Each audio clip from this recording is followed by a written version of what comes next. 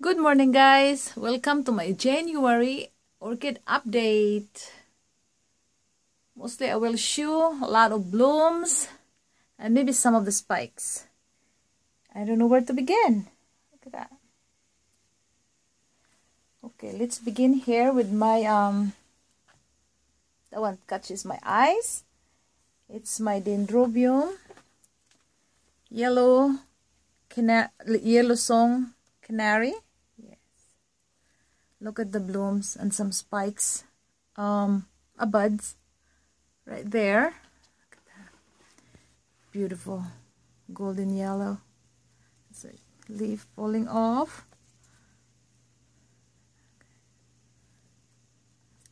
And we still have a lot of buds coming up right there. Look at that, guys.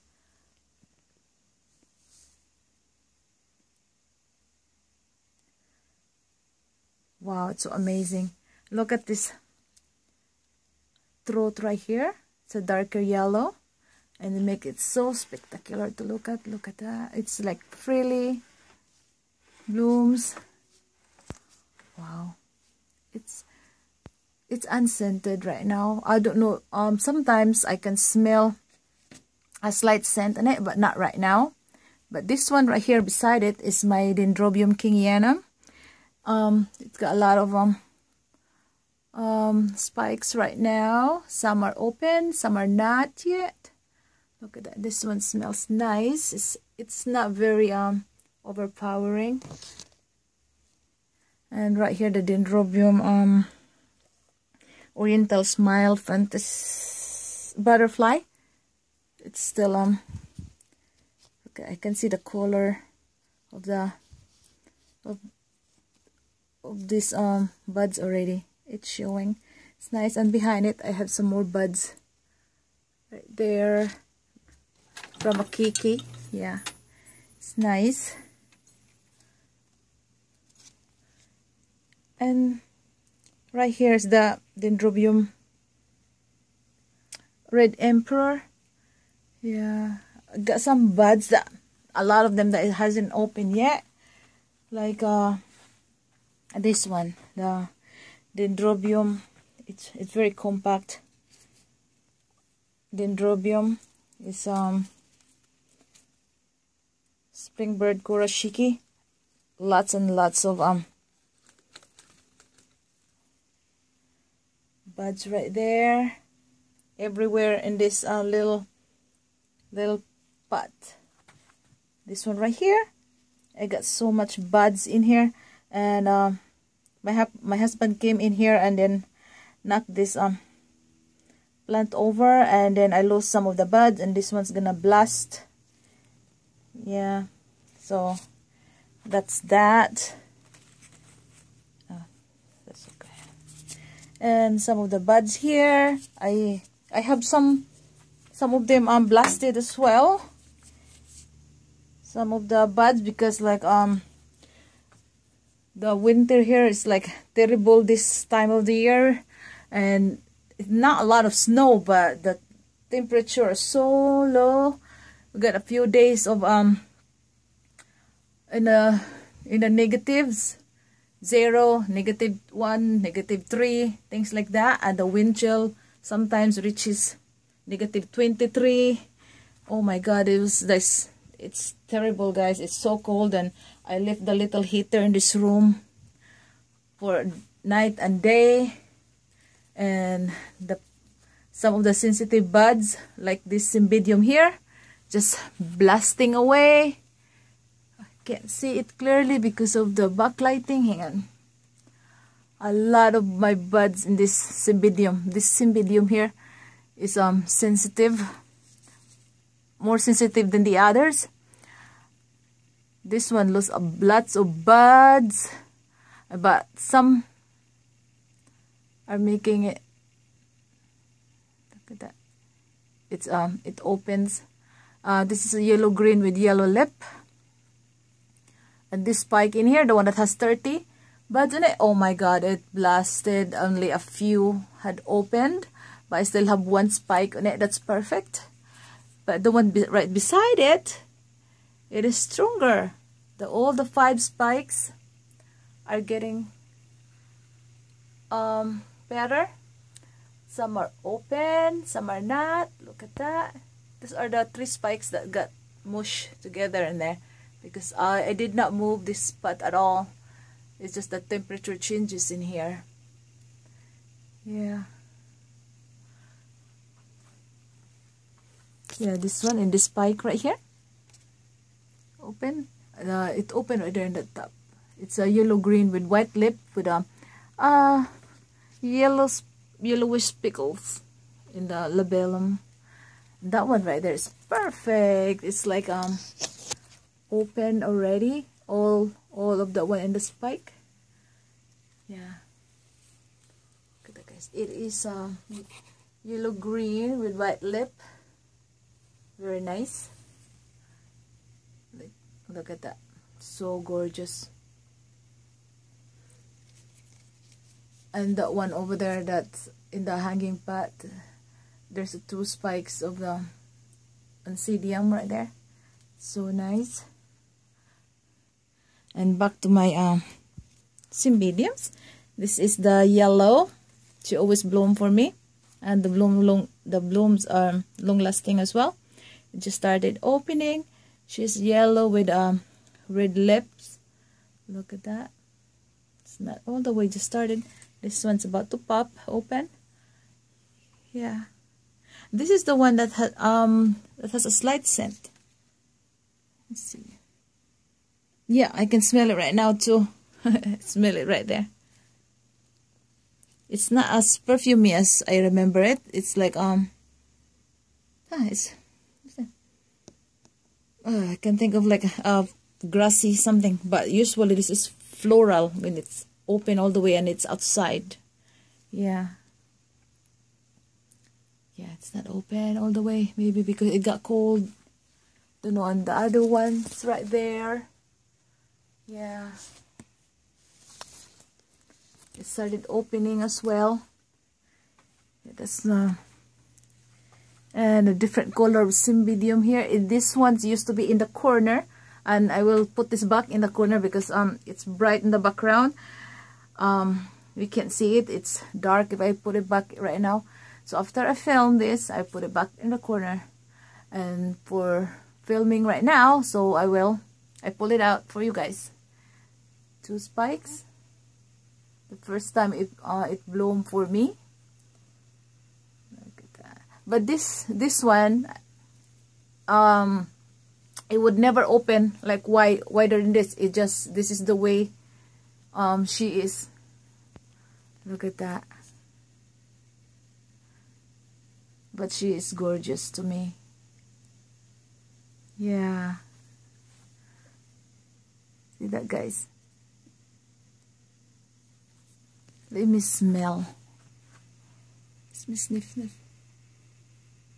She has a slight scent as well. Oh my god, they're amazing. But little scent goes a long way for my nose. I don't like extremely fragrant flowers because it hurt my nose. Yeah, but slight fragrance is fine. That's all my Cymbidiums right there. Yeah. And my spider orchid has another spike. Yeah. That's really, really nice. And this baby in here, the last month's update, she only had 4 spikes. Now she's got the 5th one popping up right there. That's the 5th one. So let's go. 1, 2, 3, 4, 5th spike. Yeah, I'm so happy about this. Is my Rex Vandeldin Pink Bees. She's also fragrant. And there's getting longer spike right there. And the spike on this baby, the Dendrobium chrysitoxum, I mean the node is growing something, and it didn't complete it because it turned yellow. And I'm hoping that next year is gonna try and bloom for me successfully again. This room is just the temperature changes here killed some of my Cymbidium buds, and the other nubbins and stuff like that. So, but someday they'll give me a nice one. This one started opening. This dendrobium, that one as well started opening. Oh my god, there's some buds in there. Started opening. They're well shaped and well formed buds, so I hope they don't blast. And this one, because of the colder temperature in here, I think so it never fully opened, but I had this bloom last year and it was wide open. I just don't want to move them in the other room for now. Yep. This is my Cattleya from Logis. It's my Putinara Pacific Rainbow. Yeah, it's so nice. It lasted longer. Yeah, long. It's almost a month now when that one opened. Yeah.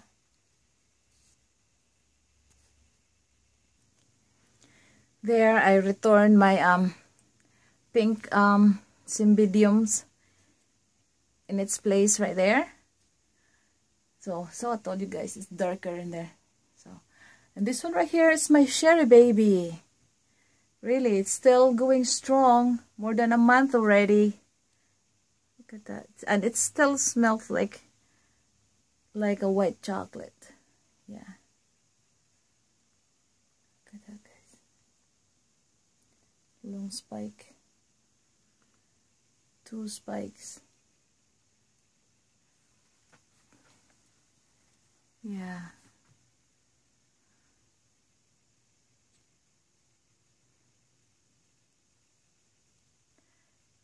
Sugar baby, cherry baby, sweet fragrance. And this is my giant catatante. So far, I only see 1 spike right there. I'm hoping there's more because she's kind of like gigantic and I don't feel like dividing her. I want her to grow like a bush. Look at that. She's so big. Look at that. And let's go inside the house. And look at that, guys. That's my oldest Phalaenopsis in there. It went through a lot with me, and it used to be in the bark mixed bark medium, now in the semi-hydro, and she's still alive, giving me flowers. Look at that. Look at the veining on that thing. Yeah. Wow. Bright in the background. And this is my Hoya, Hindorop Hoya, the curly leaves one. Yeah. And look at that. But she gives me flowers here indoors in the winter, and she also flowered for me in the summer. Summer to fall. Yeah. And right now, so far I can see there are only 2 that's activated. Look at that. They got stuck in the curliness of the leaves, so there. She smells nice. She's very long now. I'm gonna find a way to wrap this around in a maybe big pot. Yeah.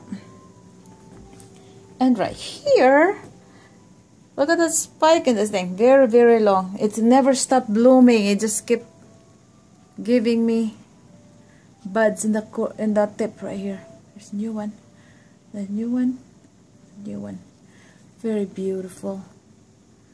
Very beautiful mini pal. Look at that, guys. So nice. And this Phalaenopsis spikes right here. It's progressing nicely. That one and the one in the corner right there. This one is finally managed to open. Let's turn her around. Let's see.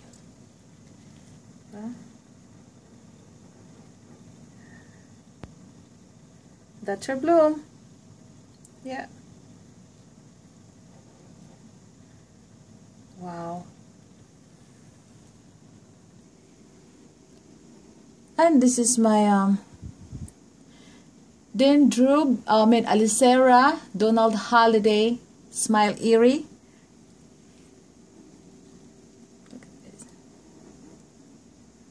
In semi-hydro. I'm thinking of putting this back in the bark medium, but we'll see. We'll see if, like, you know, I'm really gonna do that. I'm so lazy this time because I have a new hobby that I made. I do again. It's cross stitching. I mean, I did that before, cross stitching, and now I came back to it. You know, that's making me a bit more busy. And that one right there is the experiment. 9-month, almost 10-month experiment now of the finding Kiki and Phalaenopsis spikes. And look at the moss, guys. It's getting longer and longer. It's growing from a dried moss, and the spike in there, it's growing to flower spikes. Wow, huh? That one right there, my Phalaenopsis is like, yeah, I have a total of 20 Phalaenopsis that's putting out buds. 19 or 20, something like that. I counted it yesterday. And that one, it started opening. Awesome. There's some there. Yeah. And this Cattleya here. That used to be a twin buds right there, and the other one blasted. Yeah, my fault, of course. Sometimes I'm so clumsy, I keep touching them, bumping on them, and stuff like that. Yeah. This one. And behind her is the Dendrobium burana stripes. Yeah, she's been blooming for quite some time. Yeah. One. And sorry, leaf. That sheath had something growing in it, but behind it, look, it's so difficult for me to reach out right there. It's just this one will do. This the back of the flower, the mini falls, and also have a secondary, another primary spike right there, and there is more spike. I have a lot of Phalaenopsis spikes. This one, guys, it's a month. It's like, or close to a month, a few days shy of a month. A couple days shy of a month, and it's still blooming. This is that's the name tag right there. Cygnodis Taiwan Gold Orange. Wow, guys. And she's still, by the way, although it's not very strong anymore, but I can still smell her scent. Look at this. My beautiful orange swan orchid. Yeah. Look at that, guys. Look at her. She's still at it. Yeah. So proud of this orchid.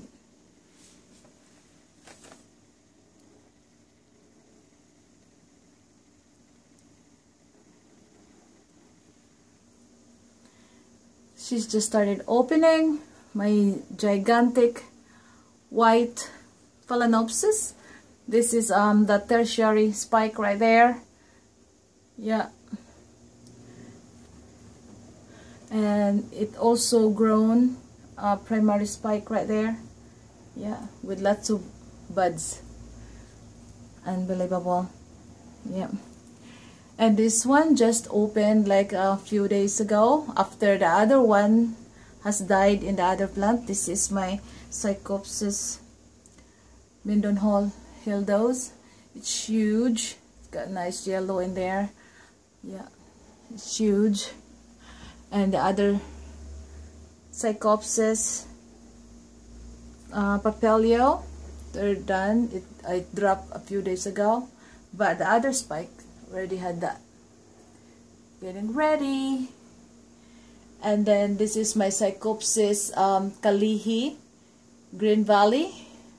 Try so hard to remember her name. Look at that, so majestic, but yellow butterfly. She's still at it. Very nice. And this, oh, yeah, that fall right there. Her spike is getting longer, so I arrange it to go in the stake, and it kind of get bent over in the spike because it's too heavy. It keeps producing new buds right there, but it's still going, even though it got bended like that. It's not broken all the way, and I left it alone, and it's still thriving. And the one right there beside it, that spike is getting bigger, and the flowers are almost gonna be opening. Yeah, and there are total in there of spikes are 5 of them. Yeah, and this white one right here, the old spike, I kept it still, so it has a new one right, that one. And this 4 blooms in 1 inflorescence. Beautiful, beautiful. Okay, I'll turn it slowly.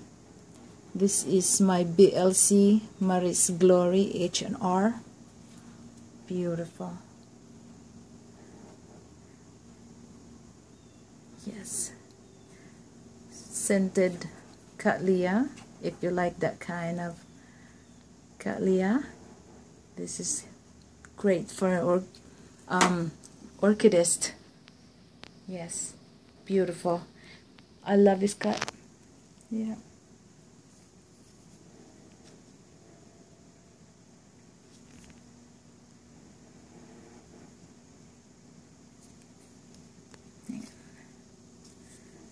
Wow, it won't pause. These are the secondary spike that's forming buds as well. Look at that. I got plenty of them now. Yeah, 19 Phalaenopsis. Wow. And while I'm here, I might as well include my African violets bloom. Look at that. I already picked some of the spent over here. Look at this. Nice. And that purple with variegated leaves. Her. Oh my goodness. Very nice. And the queen's lace right here. Yeah. And a bud not yet to open. This is my mermaid's kiss. Love that one.